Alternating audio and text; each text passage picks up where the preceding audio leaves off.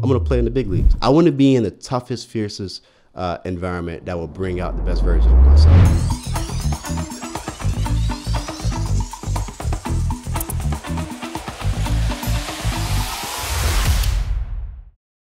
Ladies and gentlemen, welcome to the Informed Citizen Podcast, where we talk to people who are changing the world so that you can learn how to do that too.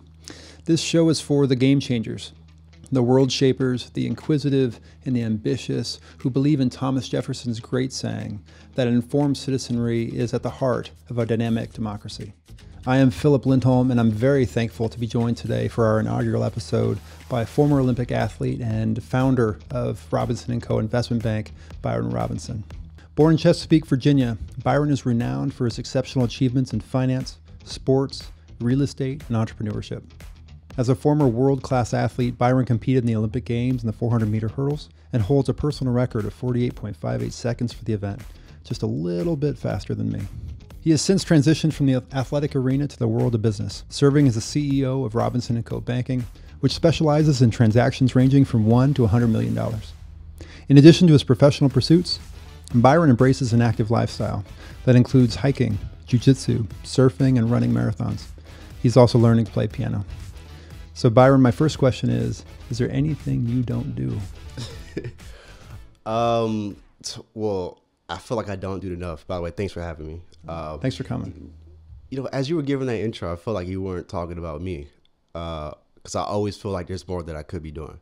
But no, there's a laundry list of things I still want to check off. I mean, I feel like I'm just getting started, to be quite honest with you.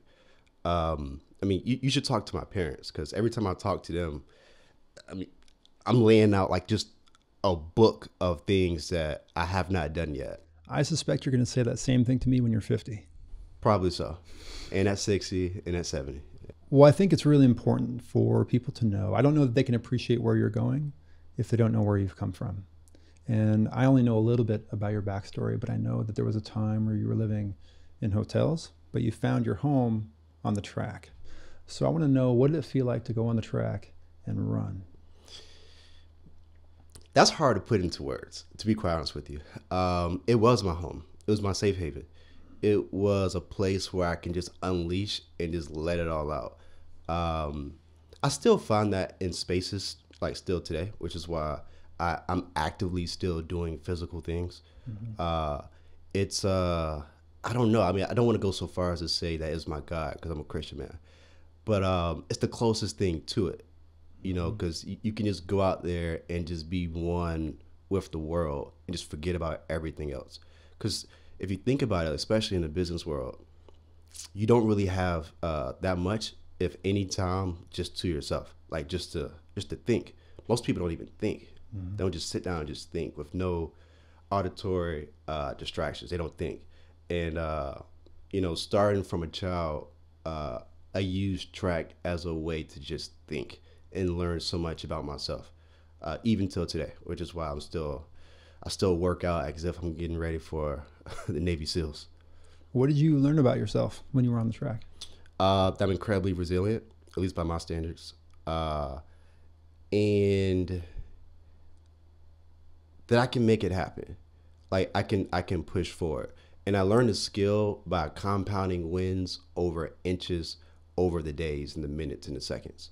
Because when you're out there in the track, it's you against yourself. There's my high school coach, Claude Tacchini, would always say it, and it rings through my head, like even to this day. There's no defense in track and field. Like there's no boogeyman that's going to come and, you know, hold you back. If you're not successful in track, it's because you didn't do the work. And I learned that I can rely on myself because I can work hard. And that will always get you through? Always, to this day. The lessons that I learned from track still carry through to this day, even in high finance. Like, because that's the way I have to work. I have to break it down to a very rudimentary level that I learned in track. And yeah, you know, I would go so far as to say if I didn't run track, I wouldn't be here today, to be quite honest with you. Not in the same way, right? Like I suspect you're the kind of guy where if it wasn't track, it might have been something else. Yes, in space. I mean, you're good. Because I don't like to highlight that part because whenever I'm talking to younger people, I don't want them to look at me like I'm a guy that was just born with skills. I was born with skills specific to myself, but not with any objectively better skills than what they have subjectively to themselves. You know, but yeah, I would have to agree with that. Yeah, I mean, I would be doing something. And yet I suspect you have all these things you can bring to the world, to a problem. And this show is very much about people who are trying to solve problems in the world. What problem is it that you're trying to solve? Because you can go out there and solve any number of things. Yeah. But I suspect you've chosen something. And I want to know what you chose and why. I chose the hardest one, being capitalism and entrepreneurship. Because let's talk about it. To my knowledge, capitalism is the number one thing that has brought the most people out of poverty. So it's something that we have to enrich and kind of bring out of the world. I mean, you can point at literally any problem short of possibly religion that cannot be cured with pure capitalism. So I've built my entire ego, my whole persona, my everything around enriching and furthering capitalism. But wait a minute, I thought capitalism was the thing that has its thumb on you. It doesn't allow people to break the system, to get past the system. The system is against you.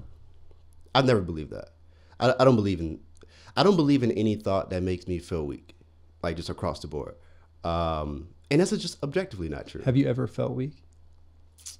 There have been times where I have felt weaker, but I would never admit, or anything closely related to ever feeling weak. So capitalism is something that has empowered you. You see it's empowered others. How is it a problem that you're trying to fix? Yeah, because the form of one, not enough people believe in it. Mm-hmm. There are too many people who subscribe to the ideology of being weak. They think you have to be BlackRock to be a capitalist, or Walmart, or Amazon, any Fortune 500 company to be capitalism, which is interesting to me because this country wasn't built on, I mean, that's a recent phenomenon, like these mega conglomerates, really. This country was built on like that mom and pop trade, like just simple bartering, fruit for coins, and then using the coins to buy clothing and, or tradesmithing, or, anything of that sort.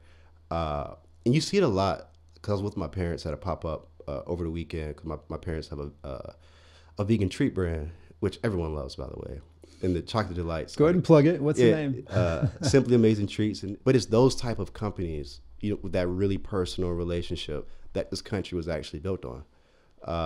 Again, these mega conglomerates are a recent phenomenon. You don't have to be that to be engaged in capitalism, like at all. In fact, most likely, even if you try, pray, put everything into it, it's probably not going to happen, even if you wanted it to.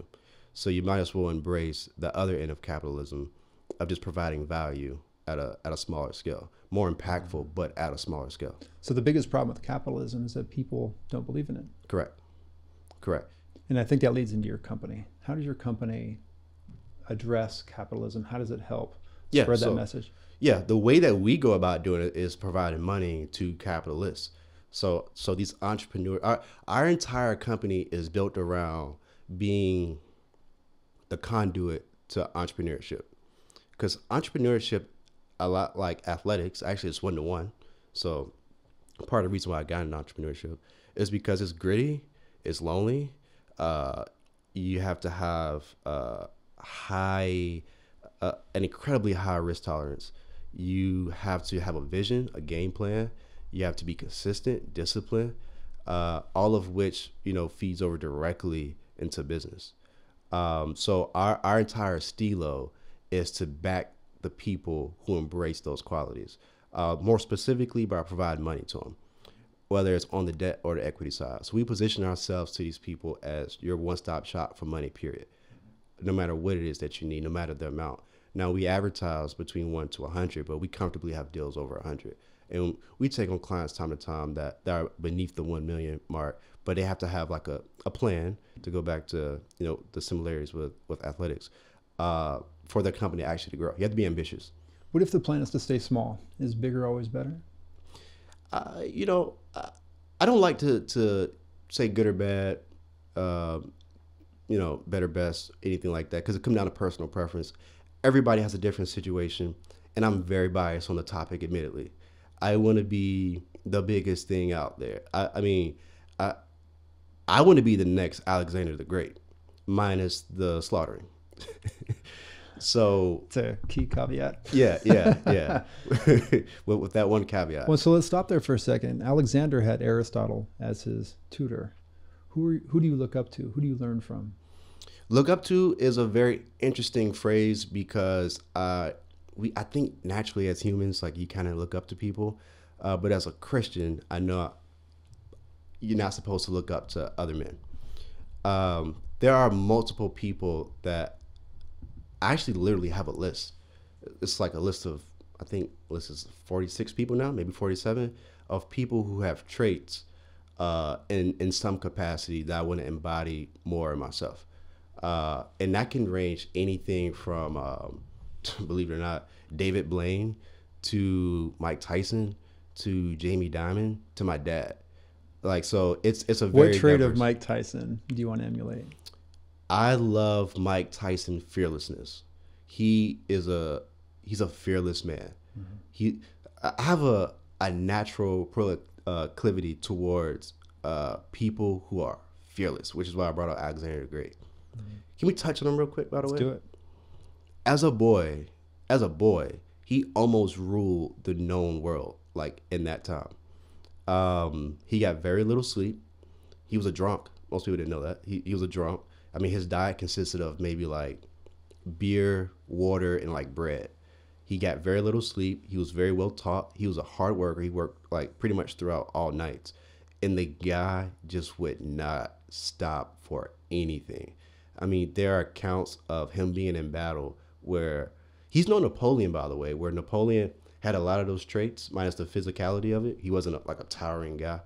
Napoleon was a military genius. He was a very tactical person. He was a voracious reader. We know about his love life. So they share some similarities, but he was no Napoleon as far as his military acumen, at least from everything that I've read. But see, those two are interesting, right? Because in some way, one could argue that Napoleon's life ended, his career ended, because his ego got too big. Yeah. Where's the danger there? How big is too big when it comes to the ego? Here's the thing. You kind of never know until it's too late. Because you have to have, if you are a person that want to take on these kind of goals, like they did, or like business leaders want to do today, you gotta have a big ego.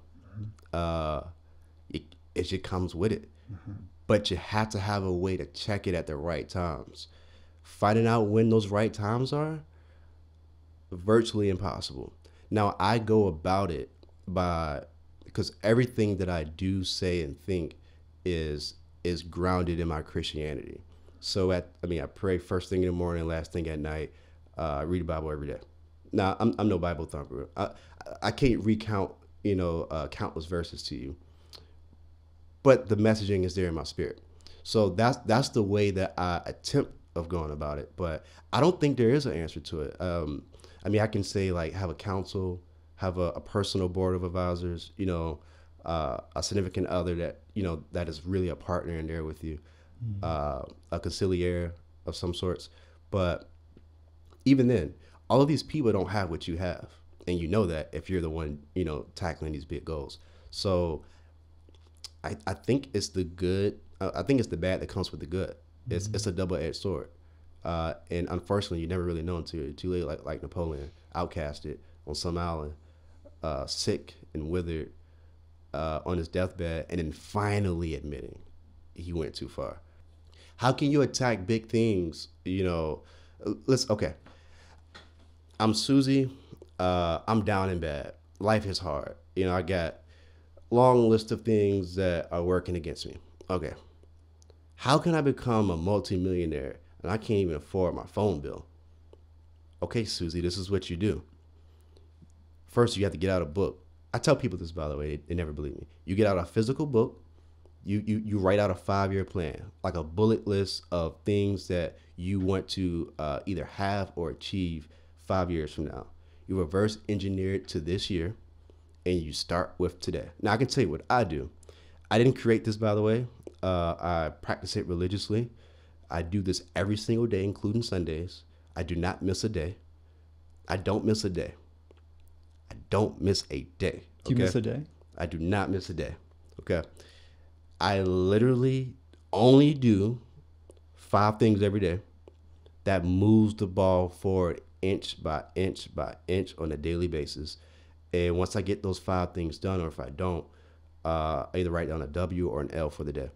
So that way you can flip through the year and tangibly, you can rate your year. Like you can give it a number grade, like you're in school, on how you perform for the year. For instance, this year I think I'm gonna be projected to finish at around 94%. But what Susie needs to do is to keep that long term in mind, know where she wants to end up, but take care of today. It's almost a branch, an offshoot of the make your bed theory. Like you need to take care of what's in front of you right now. And Susie also needs to realize that, like, you know, wins and success compounds. Like the more you do something, the easier it is to do. Like you compound in certain directions, and you control what direction you're going to compound toward literally today.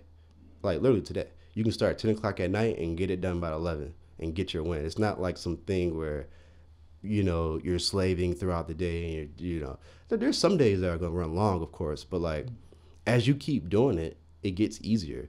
And then you look up, you can't help but to win. Mm-hmm. And you get to a point where you're like, it's the same way if you're losing. Like, because Susie's probably, this fictional character, Susie's probably saying like, why do I keep losing? Why does everything keep working against me? Well, it's because you have that compound system working against you.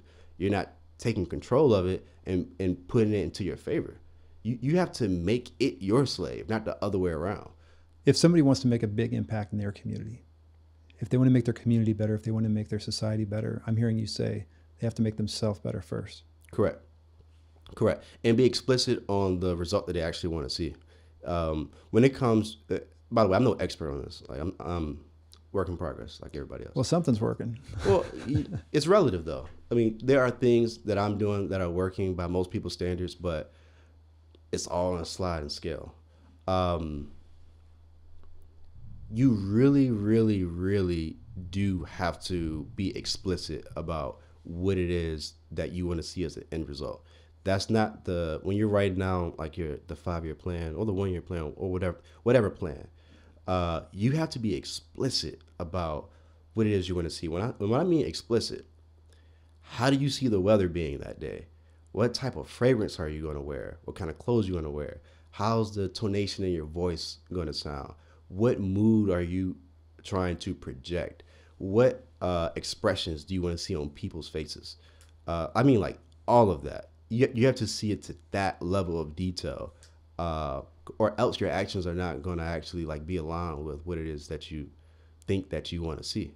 So you're saying be intentional every step in every way, every day. You have to be intentional. You have to always be on, like always be on, to the smallest detail, to the podcast you listen to. I was listening to a finance one on the way over here, to the podcast that you listen to the YouTube videos, to the type of mood of the conversations that you're having with just the barista at Starbucks. I mean, it all matters because you don't know who they know.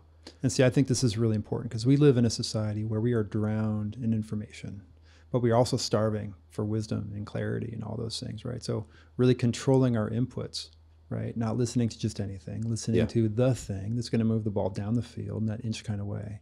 This show is sponsored by Terry Wise and Associates, the premier real estate firm in the Northwest who believes that expertise matters. If you're looking to buy, sell, or develop real estate and want an expert on your side, go to www.terrywisere.com or call 253-655-7385. I love classical art too, so you're going to see a lot of classical art. You're going to see a lot of Porsches. I'm a Porsche guy. I love cars too. And you're going to see a lot of entrepreneurship, like a lot of entrepreneurially tailored like quotes or like news. So like Financial Times, Bloomberg, Wall Street Journal, anything like that. With other people explore pages, you may see gossip pages, or who else? Like who knows? I mean, I mean these days it could literally be anything. So these are the cars, right? And you and I have talked about watches in the past. The watches, classic art. These are things that really thrive because of capitalism. They are markers of capitalism. They are symbols. When you think of capitalism, you think of the nice car. Do you think capitalism is good? You've talked about capitalism as being something that can elevate people from where they are to where they want to be. Is capitalism good for mental health?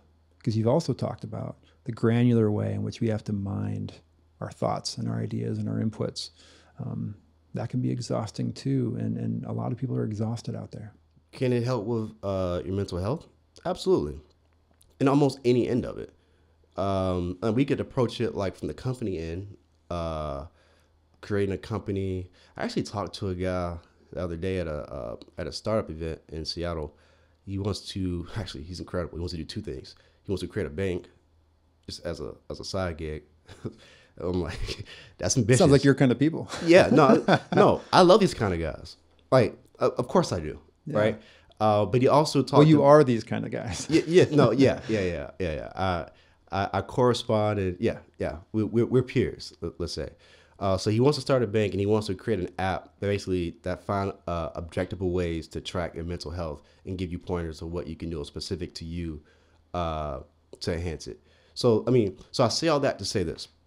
You can approach it that way, but here's the part about capitalism, more specifically entrepreneurship, that doesn't get spoke about a lot, because you'll hear the bad stuff, like the long nights, the loneliness, and blah blah blah. We all know that. We get it. We heard that story before. But you also get a sense of fulfillment that you are putting your all into something, and at the end of the day, when you get into bed, you put a full day's work out into the world. You have expressed yourself in the highest way possible. But of course, that's not unique to capitalism. That's socialism that could take place in many different forms, many different avenues. Why capitalism? So what makes capitalism unique versus the other, let's call them co-evils, is that you objectively get compensated, not just in the form of money, but the market compensates you accordingly to the value that you have exhibited out into the world. Mm-hmm. Whereas really anything else, they try to have a state approach to it. They try to allocate, the response disproportionately to what you actually gave into it. Capitalism is fair. It's fair in the truest sense of fairness, of what it actually means. You cannot dictate. Is it fair if there's not equal opportunity? And I'm just playing devil's advocate here, right? Yeah, no, please. But if you start in one place and I start in another, is it fair? I think a lot of times we focus on the front end of fairness because they're focusing on their deficits, their perceived deficits, and not too much on the things that are actually advocating in their favor. You could be born with, let's say, 2 left feet. You're probably not running track at Texas, okay? But that same person with 2 left feet could be a genius in, I don't know, computer science, or whatever. It could be anything. It could be bottle caps. It can literally be anything. It could be being a shoesmith, whatever. And you can be world class at that. Who's to say that their total package is objectively fair or not fair? I think the onus is on us to find things that we have proclivities toward and that work in our favor, and to double down on that and not focus too much on if the world is fair. Newsflash, the world isn't fair. Nothing's fair. Nothing's fair. Even it's actually more unfair when you try to make it fair. And I think you and I share this in common, actually. I think that the people that work the hardest are the people for whom it felt unfair from the beginning, right? I think you and I both came up in places where, we didn't have a lot of money. We didn't have a lot of opportunity. We didn't have mentors who showed us, this is how you do well in the world. So we had to figure it out. And which is unfair to the people who grew up on the other end of that. For sure. Because we had the opportunity to learn so many skills that if you look at them as skills, we had the opportunity to learn those skills that we can now enact and exert how unfair it actually is. It's all about perspective and how you look at things, man. It's a classic glass half full or half empty conversation. It just depends on how you look at it. There's so many different angles that you can approach something to work in your favor. it just come down to whether you want it to or not. Because, I mean, for my story specifically, I can just as easily take the other side of it and say the world did this to me. And don't get me wrong, I think I'm awesome, but I'm no Superman. Okay. So like I can easily, and I used to be that guy. I mean, as a child, there was like stints where I was poo-poo pants and feeling sorry for myself. And then it kind of just hit a switch like, okay, well, you know, yeah, we don't have a lot of money, but I have $2 right now. That's enough for a bag of Airheads. I can get 8 for $1.25, sell them for 25 cents each, pocket the spread, reinvest it. Now I have lunch money. You know, so you can look at it that way, or you can just say, I don't have money for lunch. And the person who didn't have that problem also didn't develop that skill to solve that problem. Exactly. So maybe privilege isn't privilege after all. No, I mean, if it was, why do so many kids from multi-generational wealthy families squander it in such a short period of time? They don't have the skills to keep it. And now this applies not just at a family level. This applies to countries. You can give the poorest third world country all the riches, all the gold. You can implement a central bank like in the heart of their country, and they're probably not gonna last. Still, they don't know how to keep it. I know. I forgot the name of the country, but Rome had gifted one of their allies back in the day. Like, actually, this exact example. Like all the gold, not all the gold, but a substantial amount of gold, and they just squandered it because money is not wealth. Wealth is the ability to produce goods and services efficiently, per Adam Smith. And if you don't know how to actually do that, then you're never going to be wealthy. Like, it's just never going to happen because you don't have the skills. So you said money is not wealth. Is money power? No. Money, it can be a proxy. It can make it easy, in my opinion. Mm-hmm. It can make it easy to obtain power, but in and of itself, it's not power. It has to work. So how can people listening to this episode, how can Susie back in her bed, how can they fix capitalism, which is really to say, how can they believe in capitalism in a way that makes this world a better place? Susie believes in capitalism because she probably has an iPhone. If you have an iPhone, you believe in capitalism. You believe in exchanging capital for a good or a service at a fair market value. She just doesn't believe that she can participate in it. And that's most people. They look at the game being capital, and it is a game. In fact, you should look at it like a game because it make it more fun. They just don't think that they belong. It's almost, they look at it like the way that a fan would look at an NBA game. They see them dunking and shooting threes and doing all these moves, and they inherently tell themselves, wow, they don't look at the years it took for these guys to actually get to that point. The repetitive hours in the gym, the sacrifice, they don't look at that. They just see the end result. So because they only see the end result, they think they can't participate. Now, that's not to say that everyone can be Jeff Bezos, or to match his analogy, LeBron or MJ or Kobe. Like, capitalism doesn't promise that. What it promises is that you can participate at the value that you stand in the marketplace. So the first thing that Susie would need to do is recognize she does believe in capitalism. Like, she does. If you go to the store, you believe in capitalism. She's certainly already participating in it, whether she wants to or not. Yeah. Now she just has to be on the other end of it. See herself as someone that can produce the good or service, not just consume it. And it takes a completely different way of thinking to even get to that point. So I get it. And it's hard the first time that you're selling a good or service. It's hard.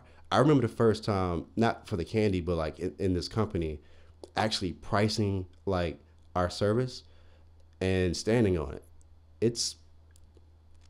It can be difficult, but I tell you what, just like with everything else, it gets easier over time. Now, I would never not do it at this point because I understand my value. I will pass on an opportunity if it wasn't priced accordingly to where I value myself or my company in the marketplace. So it's one of those things you just got to get started. And the hardest thing to do is to get started. But once you take that first shot, it's easier to take the next 10. So for those people who are sitting at home imagining this business they want to start, this venture they want to start, they imagine themselves having their name on the wall the way that you have your name on the wall. What does it feel like to have your name on the wall? I genuinely don't stop and like think about everything, at least for me personally right now, that I have going on, because I know the moment I do that, it was like being in the Olympics when I was competed in the 2016 games.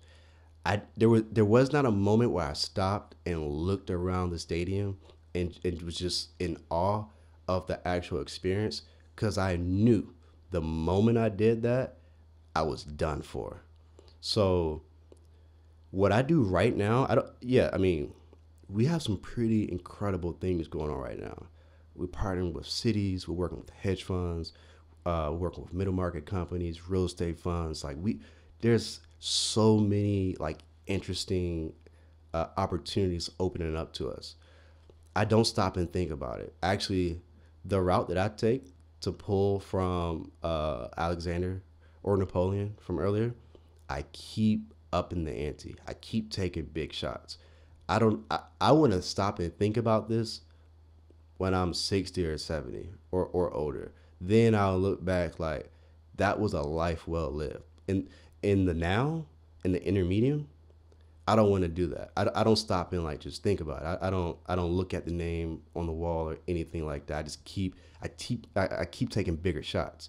Like right now, if I'm making half court shots, I'm scooting back just 3 more inches and keep just lobbing them up there, because I can't think about it. The moment I think about it, the whole thing will fall apart. You remind me of other ambitious people that I've met in my life where they feel like if they do stop, other people might catch up. I think I'm the man. I know I'm the man. I think God took his time with me. I think I'm one of his greatest gifts. Okay. With that being said, I'm dangerously insecure. I'm always like when I'm in the gym, I'm always looking around to see who had the bigger arms. On the jiu-jitsu mat, I'm like, who can do their moves more smooth? In business, okay, what type of moves are they making? I'm always comparing myself. I'm always not too at the same time. So like I'm comparing myself to see like what's happening for the information, but I don't look at it in a way that that person is doing something that I can't do. I'm looking at it to see, okay, they just upped the ante. Now I know what's possible. Now I know I can go, one more level past that. But you kind of have to be, funny enough, you kind of have to be insecure to be confident. You kind of have to have both. You have to be, if you're a hard worker and very ambitious, you have to be insecure because you know that the state that you're in right now is not good enough. So if there's someone listening to this who wants to do better at believing in themselves, is there a single book or a single voice in the world right now that you'd say, go listen to this person or go read this book? I'm going to say no, because all they're going to do is start the cycle again of making another person their God, and then they're going to see that person as having qualities that they don't have or can't get. I wouldn't even approach it that way. All these like speakers, like on the Interverse or any platform, they're complimentary when you already are in motion. You have to be in motion first. Then you get the tactical information from them that you can implement. But it truly do start with you, and it really do start with doing those 5 things every day. You can't gain momentum unless you're moving already, right? Exactly. By the way, everything's a momentum game. Everything's a momentum game. You got to get a few wins in first. Then you're like, oh, it's like riding a bike. So there are lots of voices one can listen to in the world, but the most important voice is one's own. Yep. And God. I mean, for me, praying really did change everything. I wish I prayed consistently when I was running track. I just fell off. I mean, there's no excuse. I just fell off. I started with one day. Actually, that negative compounding effect took effect with that. You'd be surprised the insight you get at night just by praying quietly to yourself, just you and God. It truly is incredible. I mean, at times it will bring you to tears, but it's so much more powerful than people realize if they haven't felt the habit of praying. In addition to the voice, perhaps the thing stopping people the most is just trying to get started. Mm-hmm. When I was doing karate, they talked a lot about how the hardest belt was the white belt because that was the one you had to just show up. You walk in the door. You just have to show up. Yeah. And it's really hard to gain momentum unless you're already moving. So if you're at home and you're like, gosh, I just need more momentum in my life. I need a start and I'm not sure how to do it. Byron's dropping wise words here. He's saying, sit down with a piece of paper, with a voice or voices that are important to you. Develop a plan. You may hold that plan loosely, right? That plan may change, and it probably will, but the plan is the start. Yeah, the plan will change. It's not even like a high likelihood. It will change. That's the nature of plans.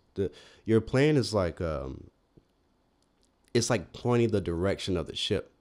It's not controlling the waves or the tides or your crewmen.